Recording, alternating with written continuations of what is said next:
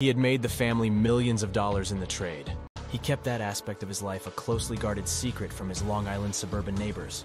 All the neighbors knew about him was that he was a Manhattan-based real estate mogul who could afford a large ranch house and a white Mercedes. Dibernardo appeared to have a strong commitment to his family, and was a kind guy who coached small league baseball for a while. Dibernardo was the largest child pornographer in the United States.